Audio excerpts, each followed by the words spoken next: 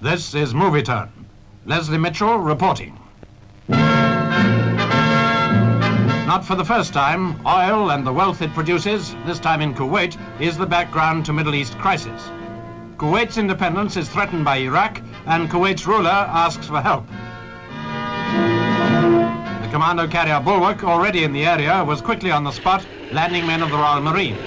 They went ashore by helicopter, a maneuver for which this unit had been specially trained.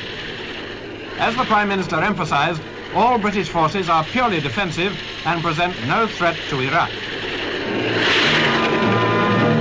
Britain's role is to fulfill her treaty obligation to defend the independence of Kuwait, whose oil could be a rich prize for a more powerful Arab neighbor.